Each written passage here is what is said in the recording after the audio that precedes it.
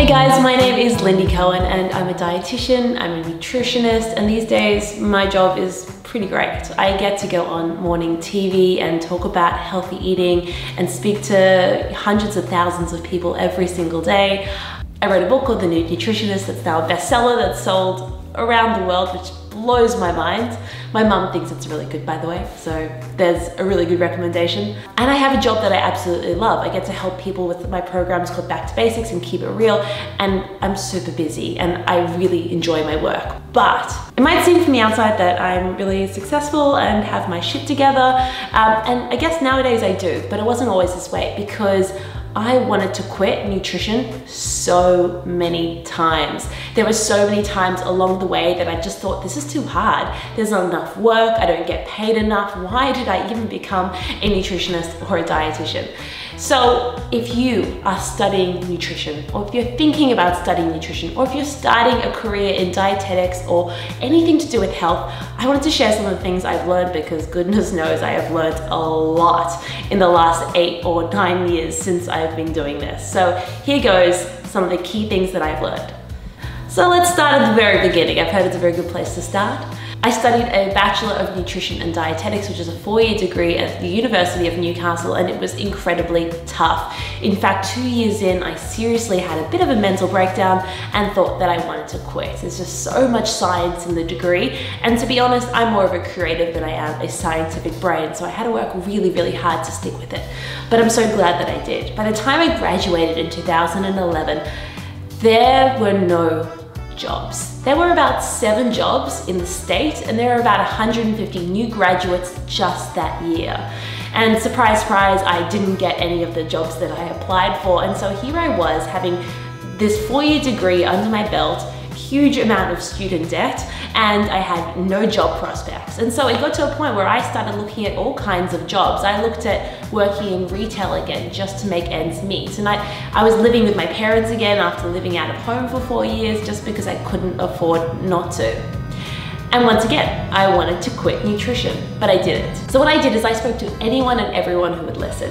And I told them that I wanted a job in nutrition. In fact, I just wanted a job. So it turns out that I ended up getting my first job, my first break, by speaking to my dad, who spoke to a guy, who spoke to a lady who was starting a business, and she needed a nutritionist. In fact, she didn't actually need a nutritionist. What she really needed was someone to do marketing and communications, and having nutrition was kind of helpful. And I arrived at this job and I was fresh-faced, bushy-tailed, and ready to start, and what I ended up doing had nothing to do with nutrition.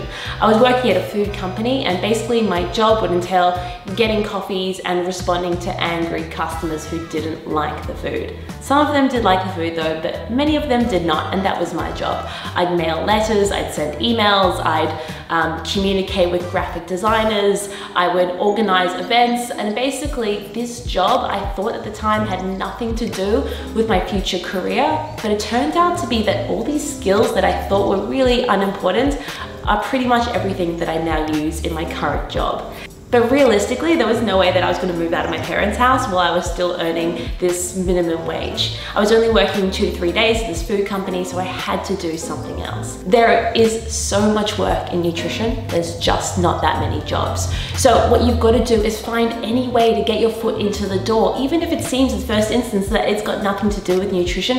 You've just got to weasel your way in there. And once you're in there, you can build up. This job that I ended up working at ended up becoming a proper nutrition job. I ended up doing things like health claims and looking at the back of food packs and helping the recipe developer come up with better recipes so that our customers were happy and that it was still nutritionally balanced and healthy for them. So get your foot in the door and just get any job that you can, especially when you just graduate. All right, so I was working at this job 2 to 3 days a week. It definitely wasn't paying any of my bills. Good thing I'm still living at home, but if I wanted to move out of home, I had to do something else. So I ended up getting another job, and this time I was writing emails and newsletters for a food company. Now, this still wasn't anything to do with nutrition, but basically what I was learning is how to write content, how to send newsletters, how to do a whole lot of business admin stuff. Once again, didn't feel that relevant, but it got me paid. And then I still had an extra day of the week, which I had free. So I thought, why not start my own business? And so I told anyone who would listen, hey, I'd love to see clients. And one of my family friends approached me and she said, hey, I'd love to see a nutritionist. So I thought, this is great. So I started seeing her one-on-one, and at the beginning, she didn't pay me money.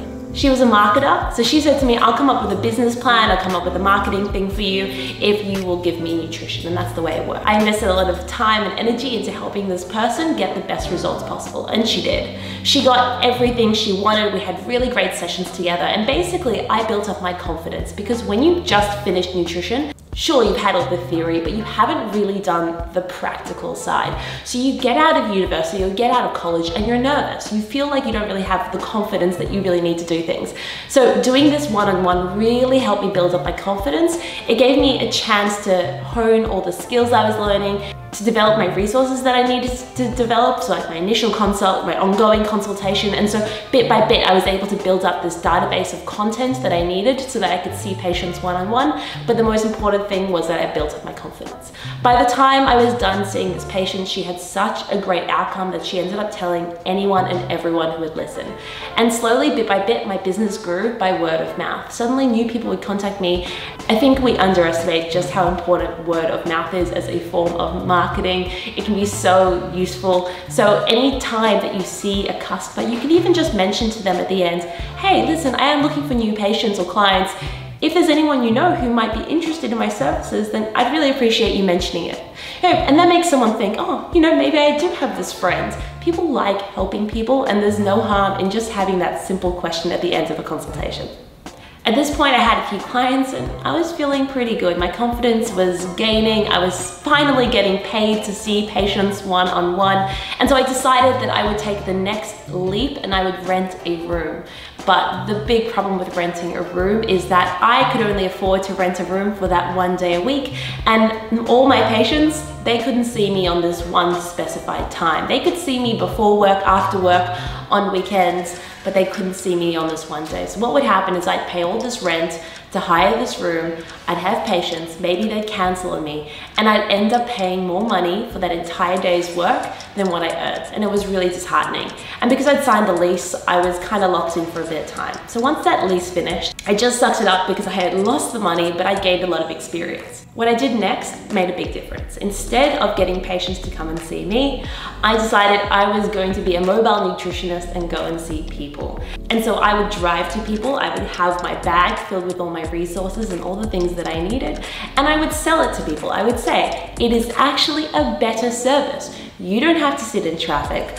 I'll come to you and I can look inside your pantry so you can get really individualized one-on-one support.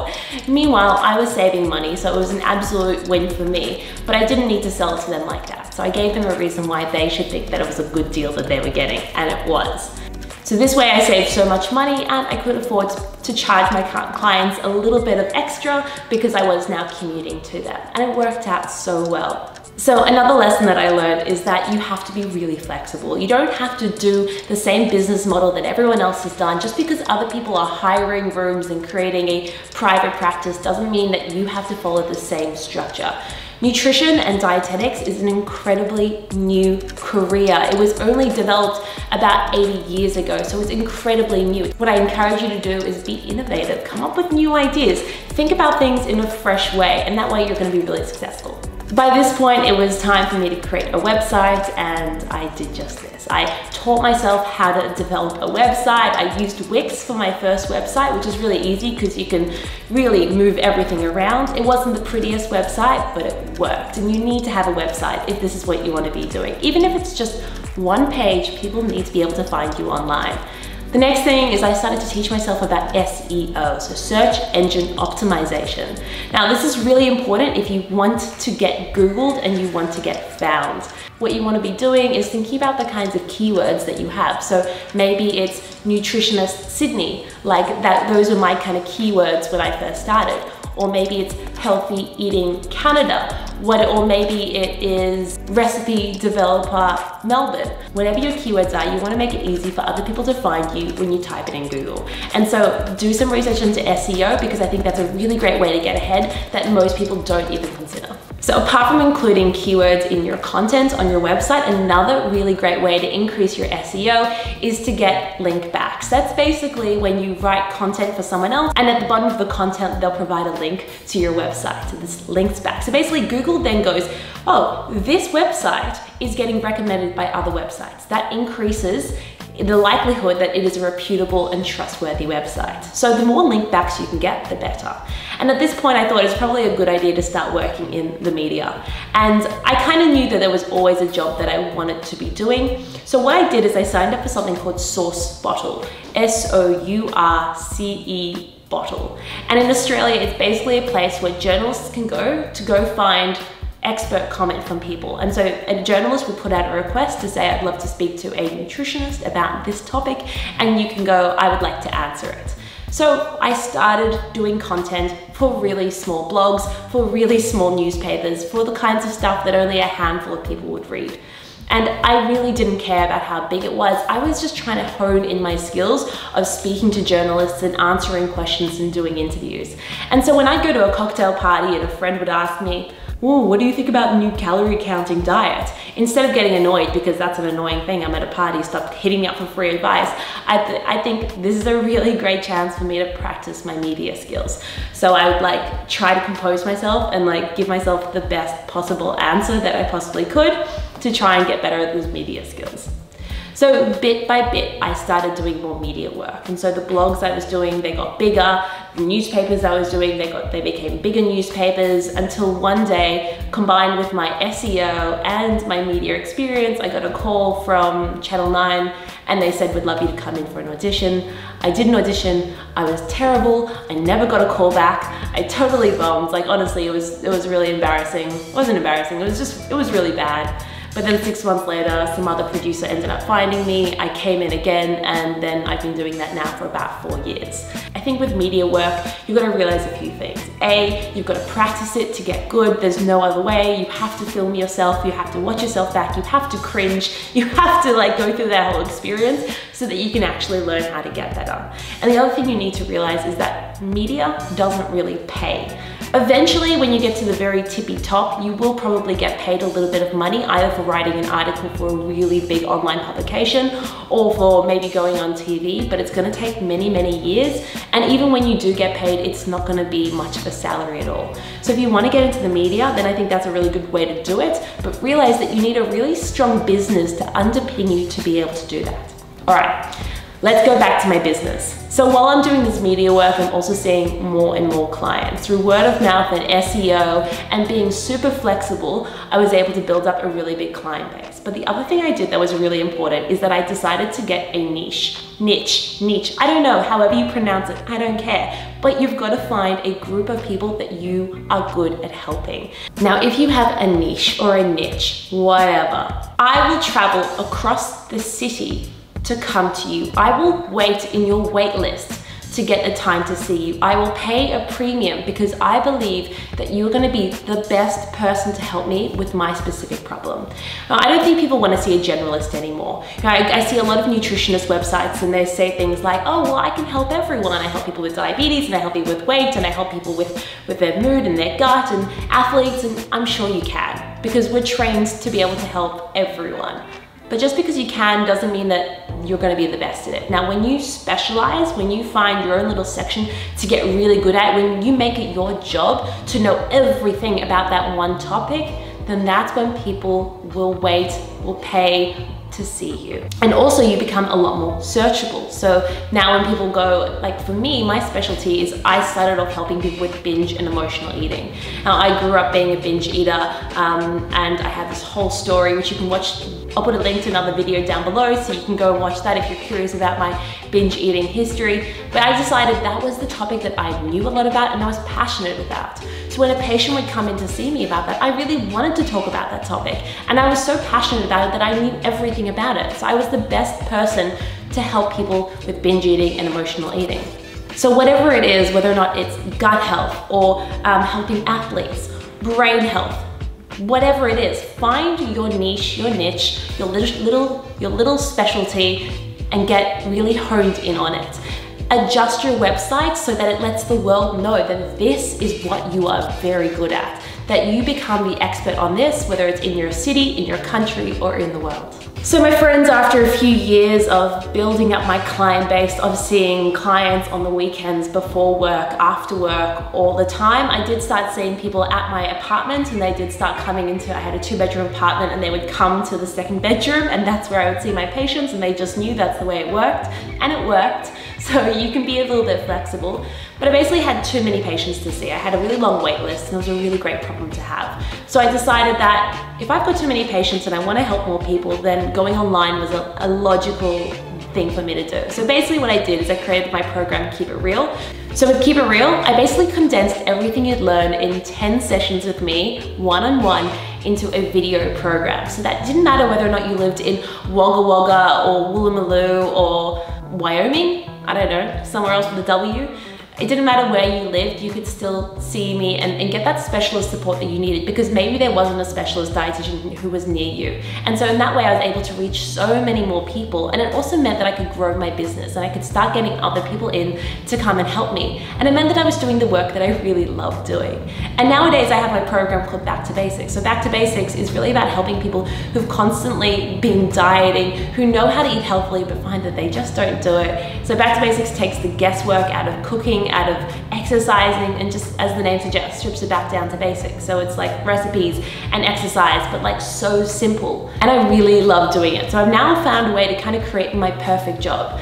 Now, I know this whole process sounds like it went very smoothly, but don't get me wrong, I wanted to quit multiple times along the way. In fact, periodically, I just think this is too hard. Why do I do this job? I have to put myself out there so much, and it's a bit exhausting. But I really do think that it's the people who don't end up quitting, who end up just being resilient and thinking of novel ways to do different things, that are the ones who end up being successful. So know that it will get hard, but just find your own little way of doing it.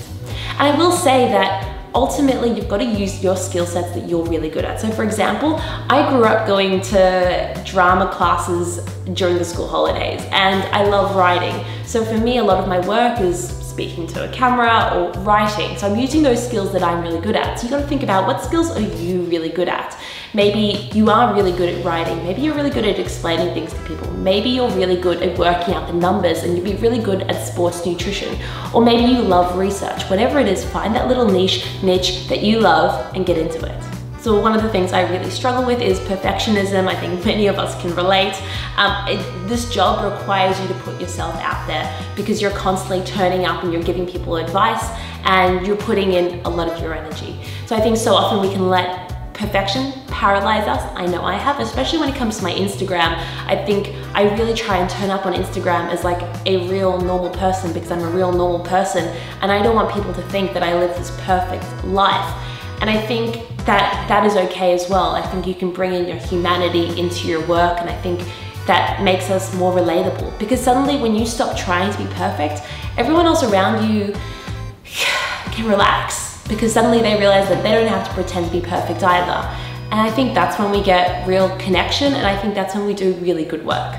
So when I first started my business, I was genuinely doing everything. I was writing the copy, doing the SEO, doing the website, seeing my patients, doing my books, doing the invoicing, everything. You get the idea. But once my business grew, I realized that actually what I needed to do was focus on the stuff that I was really good at, and get really smart, brilliant people around me to do the stuff that I wasn't so good at. So that's what I do now, which is, I think, made my life so much more enjoyable, my work so much more fulfilling, and I think my business is thriving as a result of it. So if you're newly graduated or you're looking for work experience in nutrition, then I have a very juicy blog post that I've written. I'll also link it down below, and it talks about how to actually get that work experience. But a few tips for you. Always send the person an email. Don't just send them an Instagram. That's kind of lazy. Spell their name correctly. I can't tell you how many emails I get calling me Lydia or Linda or, you know, Belinda, whoever I am. Explain to them how you are going to help them, not how they can help you. That's a very important difference. Keep it short, keep it snappy, and tell them how you are going to make their life easier, not harder. Anyway, so I know that's a lot of information to cover in just one little video. Go check out that blog post if you're curious, because I also talk about things like salary, like how much you can charge for writing articles or going on TV or charge your clients, and I think that's really useful. I think as dietitians and nutritionists it's ideal if we're sharing information with each other so that we can be the best that we can be, so we can help people, because that's what we're ultimately here to do. Anyway, if you liked this video, I'm always sharing new recipes and like healthy eating tips and ideas. I'd love if you can comment below and tell me where you're at in your nutrition journey. Feel free to subscribe, follow, check me out on my social media. I'm nude_nutritionist. And guys, I will see you here very soon. Bye.